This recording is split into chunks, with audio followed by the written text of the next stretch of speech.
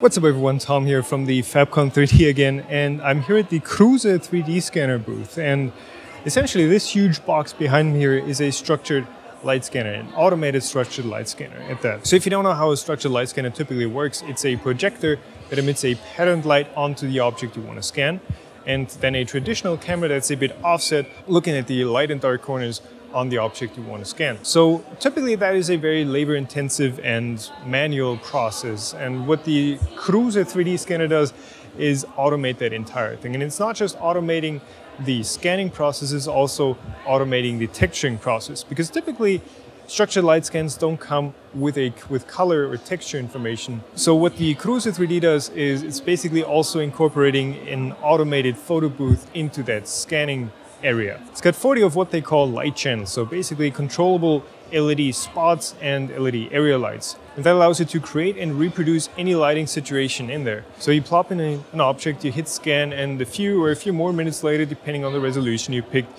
you've got your finished 3D scanned and textured object. So they're claiming a 100 micron resolution, and they're also saying that there are none of the artifacts and deformities you'd get from a different scanning process. So for example, on the laser-based scanners, you're often going to see a model that's too tall for how wide it is. So granted, at a price point of $70K, this isn't really a consumer product. It's aimed at product photography, and particularly it's creating 3D models for web stores where you typically just get those jagged click, click, click, click, click pseudo 3D models. What they're also seeing this thing used is for scanning artifacts at museums, just things that aren't supposed to be touched all the time, but where you still need the highest quality 3D scan to reproduce it or to just display it online. So I think it's a really cool concept and honestly just fascinating to watch.